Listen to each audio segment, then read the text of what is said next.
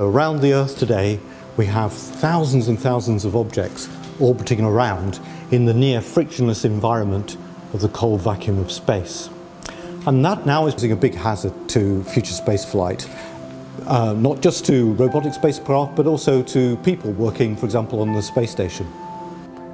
One of the problems is the potential for the Kessler syndrome, where you have two pieces of debris colliding and producing a lot of little pieces of debris that in turn can go and collide with other debris, and so you have like a snowball effect, like a chain reaction, and so the problem gets worse. What we need to do is to go into space and start to clean it up. The question is how to do that.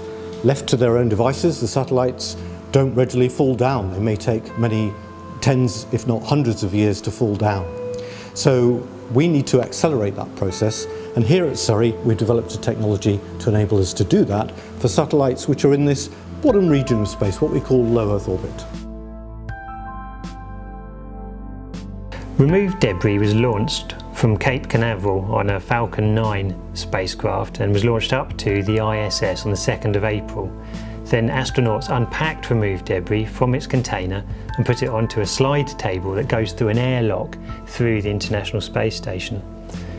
In the coming days, a robotic arm is going to grab hold of removed debris and actually place it into the space orbit, and then it'll be released and then the active demonstration can start. The visual-based navigation experiment is intended to demonstrate different ways of perceiving debris which is in space.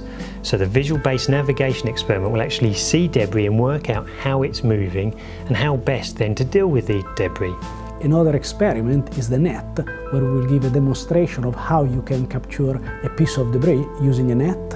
And DS1 CubeSat is ejected from the platform, and then 6 meters away from the platform will inflate a 1 meter large target to present a larger area for the net to capture.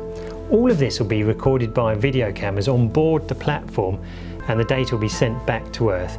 So we'll have a CubeSat which is released, a large target being inflated, and then the net ejected and wrapping itself round the target and bringing the whole lot home, all videoed by removed debris.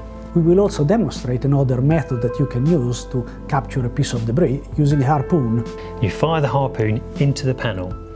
One of the main things we aim to learn from this is how things behave and move in zero-G and in zero-air environment. It's very difficult to test a harpoon and the tether of the harpoon on the ground, and the best way to really test it is in the space environment. So the question is how to bring this debris down. Well, our final experiment will hopefully demonstrate how this is to be done. If we think about the Earth and the atmosphere, the bit that you and I breathe is the tiny, tiny layer down on the sort of skin of this globe.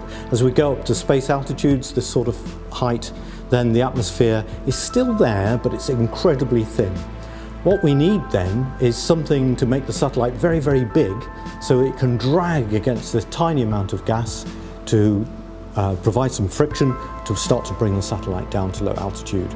So what we'll do is we'll deploy a large sail, and this sail will drag against the residual atmosphere, bringing energy out of the orbit, bringing the satellite down lower and lower. And of course, as it comes down lower, the atmospheric density gets bigger and bigger, and so the effect really builds up.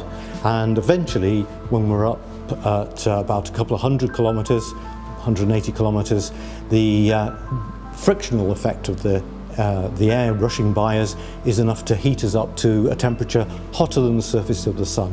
And in fact, the satellite will completely vaporize, just end up as a puff of gas. Now, if you were looking at this, you'd see it as a bright shooting star going across the sky.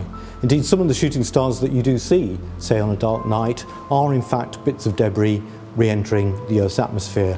Some of it is artificial, but some of it is also natural. There's natural dust in space as well. So this is how we plan to get rid of the spacecraft, and how in the future we'll get rid of many of the satellites in low Earth orbit.